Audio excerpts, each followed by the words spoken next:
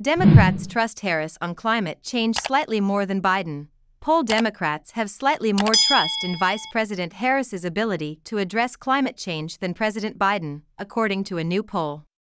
The Associated Press-NORC Research Center survey, released this week, found 85% of Democrats have a lot or some trust in Harris to handle climate change, while only about three-quarters said the same of Biden. Democrats under 45 were even more likely to trust the vice president over the president, with 3 in 4 saying they have a lot or some trust in Harris to address climate problems, while nearly 60% said the same about Biden. Older Democrats, meanwhile, are more likely than younger ones to trust either Biden or Harris, the AP noted.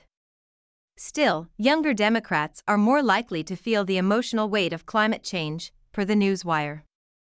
About 6 in 10 Democrats under 45 said anxious describes their emotion around the subject extremely or very well, compared to about 1/3 of older Democrats.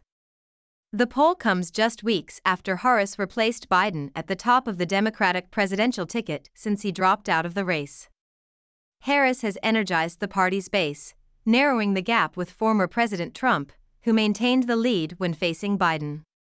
The enthusiasm was quickly seen in environmental advocates and climate hawks, who have pointed to Harris's history of investigating the oil industry and support for the Green New Deal, a suite of climate actions introduced by Senator Ed Markey, Democrat Massachusetts, and Representative Alexandria Ocasio-Cortez, Democrat New York, in 2019. Harris has supported the legislation. While environmental issues have not been a major part of her portfolio as vice president, advocates told The Hill last month that Harris is seen as a figure who has connections on the issue and can boost enthusiasm among younger and more progressive voters. As a senator and presidential candidate, Harris staked out positions to Biden's left on climate and energy issues. She previously supported a fracking ban when she ran for the Democratic nomination, but she seemingly reversed her opinion earlier this month. Fracking is a method of extracting oil and gas from shale rocks and involves injecting the rocks with a mix of water, sand, and chemicals.